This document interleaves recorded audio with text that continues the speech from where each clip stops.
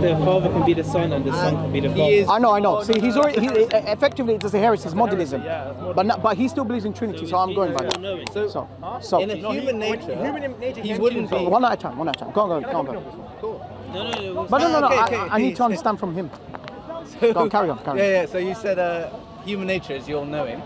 No, I said divine nature is all-knowing. No, I said you asked me if he would be all-knowing.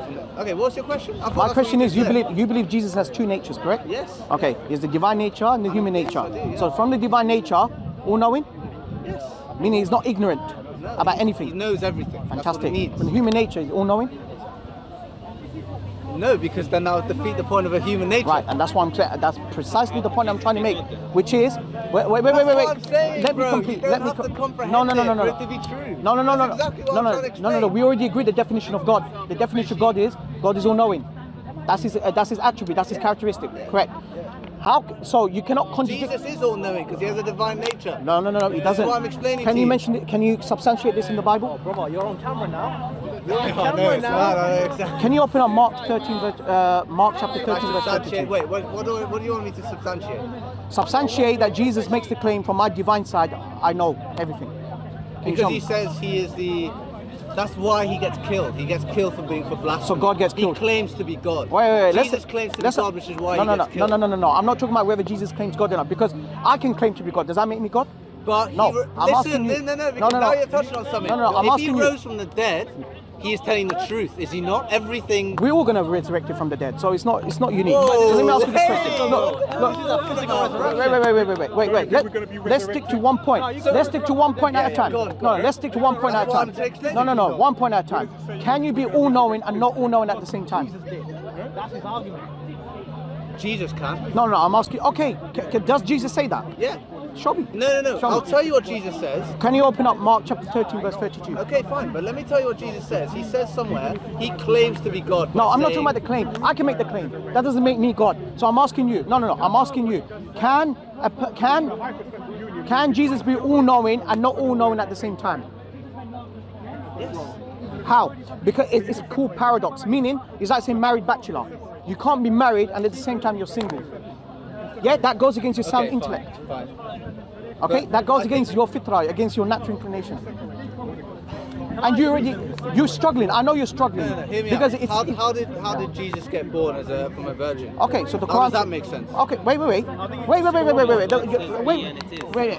Barakallahu feek. But there's more to that. Allah subhanahu wa ta'ala, he says in chapter 3 verse 59. He said, Inna mathala Isa inda Allahi kamathali Adam khalaqahu min turab thumma qala lahu kun fayakun. Indeed, the likeness of Jesus in the sight of Allah is like that of Adam. He created from dust and he says be and it is. So Almighty God, he can create in different ways. He demonstrates his powers. He created Adam without a mother and father. He created Eve from the rib of Adam. He created Jesus without a biological father. And he created me and you from mother and father. That does not make Adam God. That does not make Jesus God. That does not make us God. Wait. So that only demonstrates. But Jesus himself says he's God. Wait. Hang on. You know that. No, You're running away. No. I'm talking about you. No, I'm not running away. I'm not running away. Because you said anyone can claim to. Wait. Did you understand? Did you just? I hear you. One at a time. So what is the point? Almighty God, because he's all powerful, he can create in different ways. He diversified his creation. So he created. So if your criteria is, oh, Jesus is God, he's worthy to be worshipped, he has no biological father, then from that criteria, I think Adam deserves to be worshipped because he has no mother and father. I didn't say that, bro. You're putting words in my mouth. Yeah, but you said that. I didn't say he's worth worshipping because he doesn't have a biological father. No, hang on. But we're talking about the definition of God. The definition of God is he's all-knowing. Yeah. So if he emptied out, he has no divine attributes. He says in scripture. You understood. You know that. Well, it says in scripture he became a bondservant. You know that. You know that. He took off his divinity and humbled himself. The scriptures say that. You know that. So God humbles himself down. Exactly. There's nothing wrong with but that. God is all powerful, almighty. He doesn't submit to anyone. Himself. That's why he wants the best of his disciples. So God submits. To someone. He submitted to his creation. So God, supposed to be the creator, submits to his creation. Submitted to the creation. And took the sins on himself. Wallahi, by God, you know that doesn't make sense. You know that. Look. Well, I mean, if you read He in doesn't submit to the creation. I yes, think he he's does. trying to explain. Jesus, peace be upon him, says in the Gospel of John, chapter number 5, verse number 30. Jesus, peace be upon him, he says, listen to what Jesus says. He said, I can of my own self do nothing. Without the Father. Wait. Oh, without the Father. So he's dependent upon the Father. But, bro, come on.